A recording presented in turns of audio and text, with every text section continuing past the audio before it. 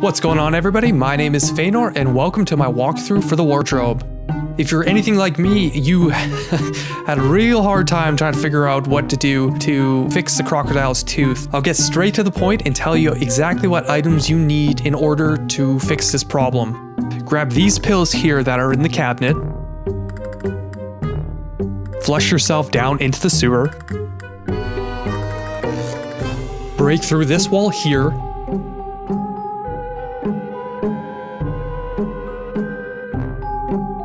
Grab the mug that is beside the bartender.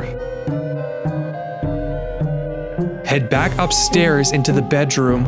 Attempt to unscrew the bedpost off the bed. Grab the drill off the desk. Flush yourself back into the sewer.